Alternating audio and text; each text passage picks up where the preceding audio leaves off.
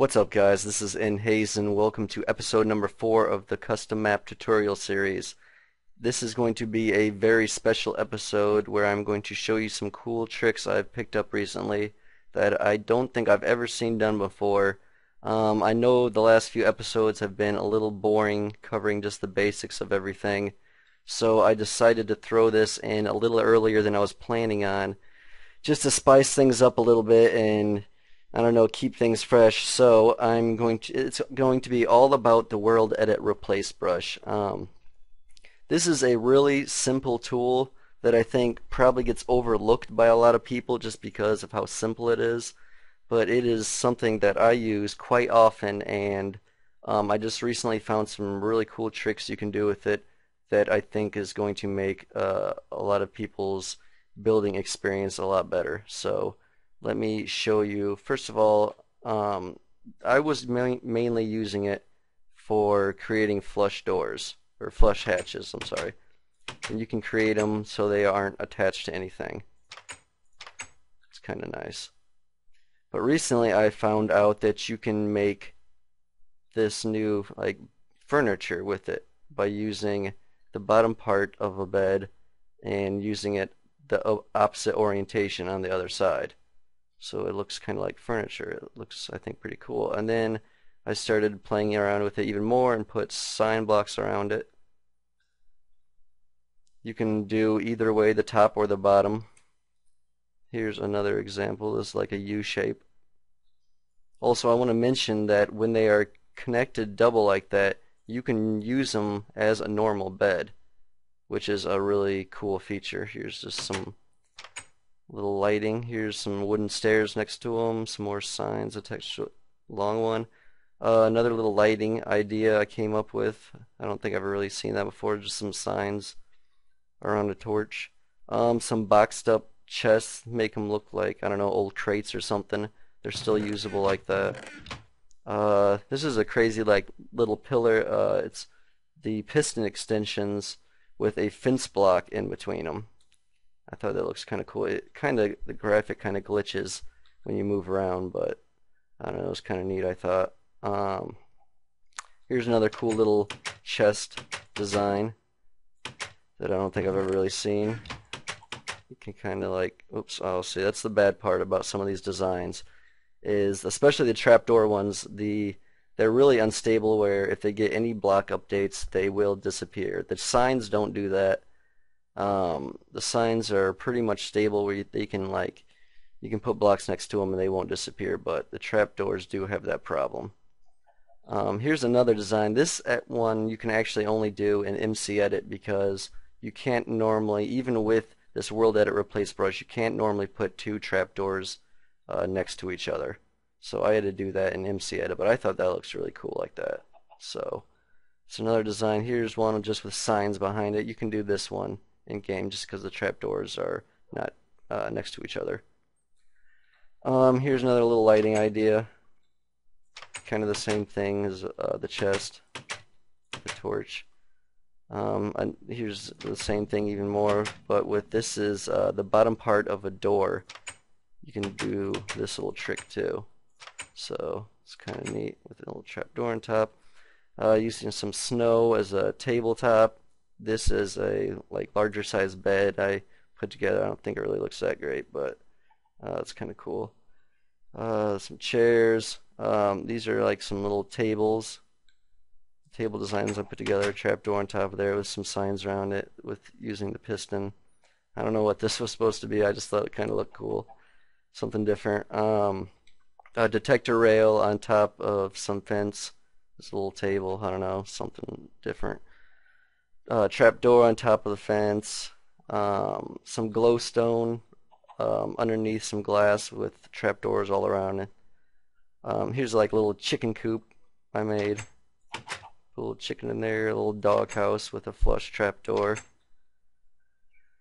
Also, another really special thing I found out just within the last week is invisible chest block glitches that actually can support the player. This I found out, I don't know what made me do this, but I was just messing around with WorldEdit, and I decided to set a whole huge like area just with chests, just solid chests, and like noticed that there was some crazy glitching where like only a few of them showed up, and everything else had turned into like these invisible like blocks that are actually like weird chests, like with a glitched interface. But you can actually stand on them. They'll block your like you can't move through them. They will support items when you throw them on them, and they're like crazy easy to make. The only downfall is that there's going to be an invisible, or there will be a visible section of chests at one end of it. But right here, see, these are separate from here. Here is a whole line of them, and these are all connected to these chests down here. So you could essentially make something so long that the chests like wouldn't even be visible from where you would actually want to use it from. But I never really had seen there's another invisible block that ID number 36 you can use.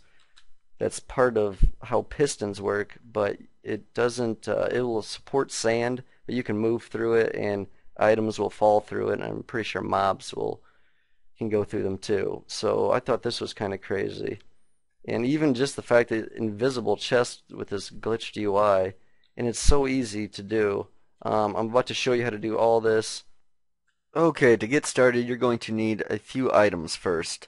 You're going to need stone, stick, some beds, some trapdoors, and some signs. The only reason we have a stick is because that's what I normally use to bind my brushes to. And that is what this is going to be all about. I'm going to show you how this replace brush works, which is just / repl, and what block you want to normally have it replace with. So we're going to go with the stone just to show you how this works. Now whenever you right click with that stick, it is going to change the current block to stone. Now that's the basic functionality of it. And it doesn't really seem like it's that powerful, but it's really nice because it's essentially giving you any block around you like able to use at any time. You don't really have to have like let's say I break one of these. Well, I'm not going to because I don't want them to start disappearing. Let's say we just have a stone block here and I didn't have any grass in my inventory. You can just left click and then right click on there and it turns it to grass. So that's one reason I use it a lot. But another really nice thing about it is when you left click on things, it's also picking up its damage values, which controls the orientation and other things. So that's what allows us to do all that stuff over there.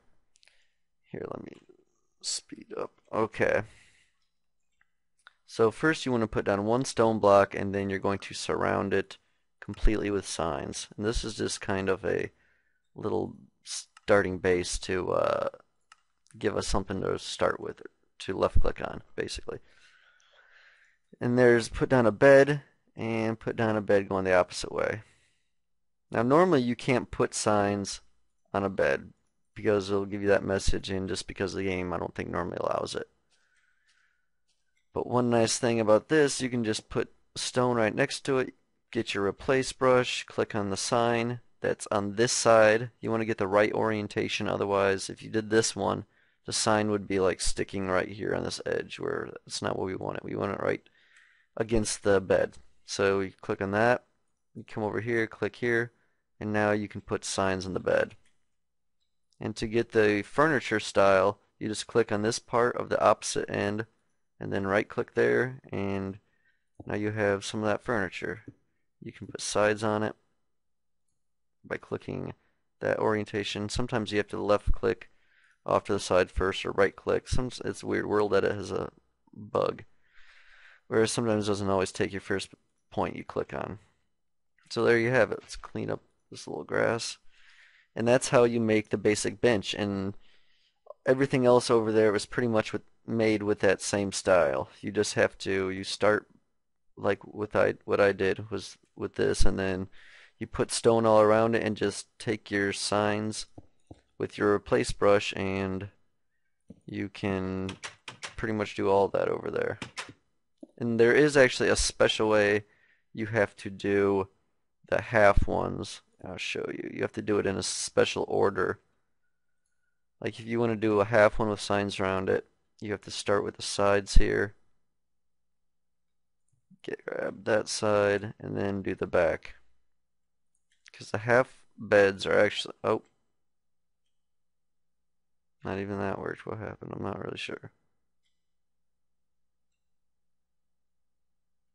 See, it's got some bugs to it, but anyways, that's how you do that. I'll show you real quick how to do the flush doors. Boom, boom. Okay, for the trapdoors, if you want it to be flush with this side, completely flush, you'd actually be going on this side. But if you want it to stick out, like right here, we're going to have it put down on here, on this side. And it's just the way the trapdoor actually sits against things. So there, that one sticks out. Oops, click right on the hinge. Make sure to click right on the hinge when doing trapdoors. And then now we have one that's completely flush. We can just break these. And that's how you get the flush trapdoors. Easy as that.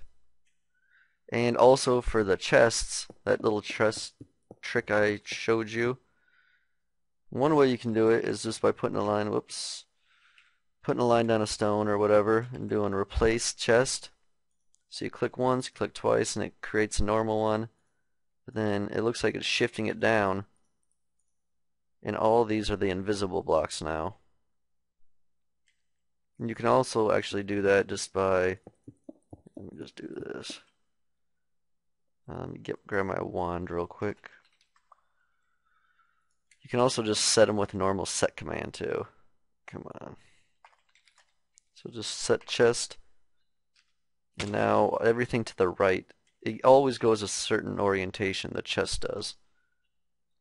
So now we have these invisible blocks that are pretty crazy. So that's how you do that. And that pretty much covers everything. So I hope you guys learned something from this. Make sure to give it a like if you really liked it, favorite it, and hit the subscribe button. And I will see you guys in the next episode.